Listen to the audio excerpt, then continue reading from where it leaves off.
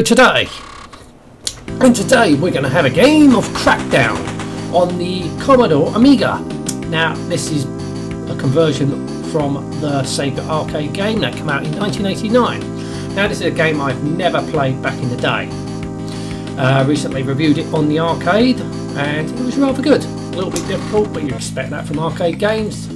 So basically what this game is, you've got to go around putting down bombs and getting the fuck out. Simple concept. It's a game for 1 and 2 players, or 2 players I should say. Here we go.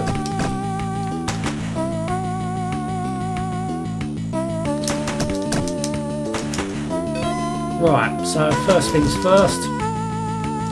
Go around. Oh, right, so you've got a mini map up at the top, which is fucking tiny, but okay. So every time you see these red X's, you automatically drop a bomb, a detonator, I should say. Right. You can just make out red X's. Oh fucking hell. So where you see a red X, that's where you've got to drop a detonator.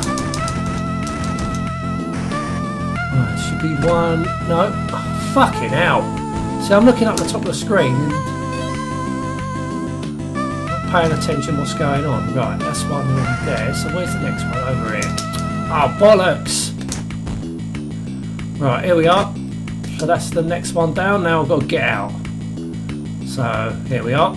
Get out down here. That count down quicker. So I've done that quite quickly actually. Plenty of time on the board still. Right, okay. So that's level 1 done. Right, okay, here we go again. Ah, what? Yeah, it's quite easy to get killed on this. This version's alright. I do believe it's an Atari ST port, mind you. I mean, it's not exactly scrolling very... I mean, it's scrolling okay, but it's not really testing the Amiga's abilities, really. You can always tell it's an ST port. A bit of a giveaway is when it's not using the full screen. Sort of like scrunched up a bit. Obviously done.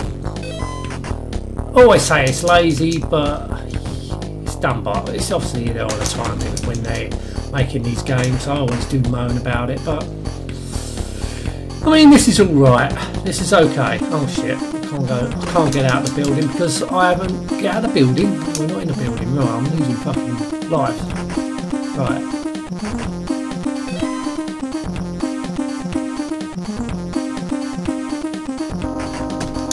Right, there's one down there. Right. This one right over here. So on the top of the screen, on your bloody hell. Right, okay. Hang on, I think I got that one. I think yeah, because that's already dropped. So where's the one I'm missing then? Ah, look, it flashed. Oh, fucking hell. Right, so that's it. That's all. Now I've got to get out of here. Still got over a minute. Come on, there's the way out. Ah, shit, they just stand there. I don't know if it's an object that I've got to pick up or if it's enemy. So that's done. So that's level 2 done. Now remember, I have got, was it the alt button? So it gives me a smart bomb. So I've got, what, four different smart bombs out. Bollocks. Let's try it.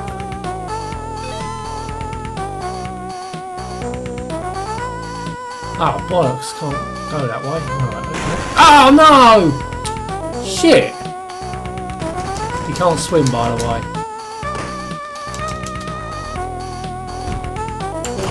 There we go, that's the smart bomb. Can't go that way. Oh, careful, I do. Oh, right, here we go.